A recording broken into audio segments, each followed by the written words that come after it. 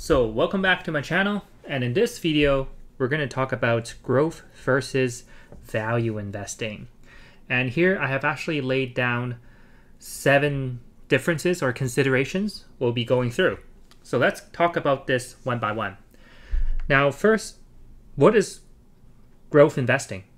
Growth investing mainly focuses on investing in companies that grow. I mean, no duh, it's quite straightforward. And value investing focuses on investing in companies that are under its intrinsic value. What does that really mean? It means that the company is at a discount. So if you go to Walmart and you buy a shirt that is normally for $20, you try to buy it at $15. That is value investing.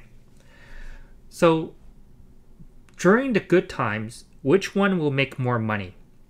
So when you're looking at growth investing versus value investing, during the good times, growth will have more hype. It is more popular, so then it will make more money. And value investing, you know you are getting it at a discount, so you have more certainty that you will make money, but then you wouldn't be making as much money compared to growth investing. So an example of growth investing is usually around small cap to medium cap stocks that their business is expanding.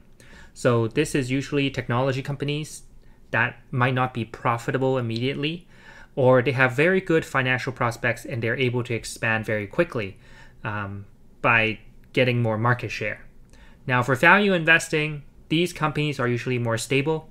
They don't have crazy growth rates like 10, 20, 30% per year revenue growth, and their growth rate is closer to something like 5, 6, 7%, what you would expect closer to the annual GDP growth of the United States.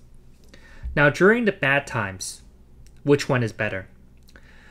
So growth investing is all fun and games until the bad times hit, and that's when you will realize what drawdown is. So that's when the stock price start going down a lot, and for growth investing, because the fundamental side is weaker, so investors will likely to dump it first compared to a lot of value stocks, and the drawdown will be higher than value investing. Now, when you're looking at value investing, because you're already buying at a discount, the drawdown will be a lot less, which is great. So that offers you more protection. So when you think about investing, right? Growth investing is really very offensive investing strategy, where value investing is more defensive. So it's about risk management. You might not grow as quickly, but you know you're getting a good deal and it's very hard for you to lose money.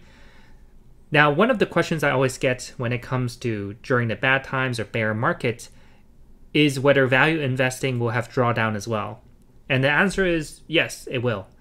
But the drawdown will be less than growth investing. And the reason is because, let's go back to the Walmart example. Let's say you're buying this stock or shirt for $15, which originally was $20. And let's say the price of the shirt goes down a little bit more, $12, $10. But at that point, you already got it at a discount. So it still hurts, there's still drawdown, but then you're more protected than growth investing, where you would buy the shirt at $20. So next, let's talk about the common mistake with growth investing. Now, because usually these stocks are smaller, small cap, medium cap, investors usually they don't focus on fundamental analysis. They focus on technical analysis, and if you end up investing in a growth stock that have good technical analysis but really bad fundamental analysis, then when the bear market hits, you'll have very little chance of recovering. So that's when you see people losing 50, 60% just on the stock price alone, sometimes even 90% on the stock price alone without even using any options. And sometimes if you're investing in a stock with bad fundamentals, bad business models, then it might not ever recover. So as of this moment, one of the examples would be GoPro, where it used to have a lot of hype, but then afterwards it dropped for a long time. and then it didn't recover still, and price has been staying low ever since. Now, what is the biggest challenge with value investing? And after talking to a lot of people, it really comes down to understanding the financial statements, because most people are not trained in the financial accounting side of things. So when you pick up a financial report, you actually don't know what to look for. Look at income statements, the financial statement notes, the management discussion and analysis. There's actually a lot of content to go through that is required by SEC to publish. So even though there is a wealth of information in these financial reports, it doesn't necessarily mean you can extract the useful signals per se out of that financial report to know what to look for. Now, let's talk about momentum, crash, and recovery. So when you're looking at these three terms, they're actually connected. So when you're looking at a stock, initially you have the stock price going up, which has a lot of momentum. And this will be true for growth and value investing. And then afterwards, you get a crash. And during the crash, growth investing will get hurt a lot because you usually don't buy it at a discount because you're trying to ride the hype train. So during the crash, it will go down a lot. Whereas value investing, this is where you shine, because during the crash or after the crash, you will be buying that stock at a cheap price. So then you move on to the third phase, which is the recovery phase. So when you're looking at the recovery phase for growth investing, there is actually a high likelihood you will never recover. And that is because when you're looking at a small, medium company, they are not able to raise cash that well. And if they are not able to raise debt and their share price is low, they actually cannot raise that much cash without diluting a lot of their shares. So this makes recovery especially hard for small, medium companies, and that is driven by growth. So you can think of the 2000.com crash, you can think of the 2008 crash, you can think of COVID and the technology correction recently, where a lot of small, medium companies, they went down and they haven't come back since then. For recovery, this is really where value investing makes money, because you invest after the crash, you have that recovery, and then you go back to the momentum phase. So once you recover, then everyone is happy again and start investing in growth and these value stocks, which may not be at a discount anymore. And then the cycle repeats until the next crash. So when you take a step back and you ask yourself, should you choose growth investing or value investing? I think what you're really trying to get at is the objective. In order for you to make it a capital appreciation in the market, you want the stock price to go up. In order for you to have capital appreciation, you're looking for a change in price. So if you think in terms of that direction, then you'll arrive at that growth and value investing is actually the same thing.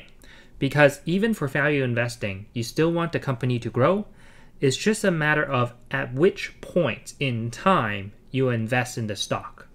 So then it comes down to the age-old question of, can you time the market?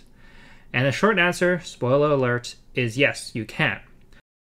Growth investing, they focus on investing when there's momentum. Value investing focuses on investing after the crash and take advantage of the recovery and momentum. So that is really the key distinction. Because at the end of the day, if you invest in a discounted stock, but then it has no growth, then the stock price wouldn't go up anyways. So that's why this cycle is consistent between the two investing approaches. And it's just a matter of which time you invest in. And as an investor, your goal is to enter as cheaply as possible. And over the years, I've worked with a lot of people to master investing, to learn investing. And I find that from an emotional perspective, it is actually better to be a value investor. Because if you invest in a momentum stock and then suddenly a bear market hits you, then you will feel like you're very unlucky and you will feel like you made a mistake or whatnot. Whereas if you follow value investing first and you try to get in at a discount, then at least you already got in at a low price compared to everyone else. You know that the bear market might last a little bit longer, and when it recovers, you're going to be one of the first ones to be green again. So that is really a trade-off between perspective, patience, and timing. So if you like this kind of animated video and how I explain growth and value investing, then leave me a comment below and hit like to let the YouTube algorithm know. So if you want to learn how I time the market in terms of top and bottoms, then you can consider getting my technical analysis template. So it's actually another YouTube video I have on the channel. I'll give you a link in the end screen here, just around here, so you can click on it, and I would recommend you to watch that video. It's a free template you can get, and it's a one-click installation, so it should be quite straightforward.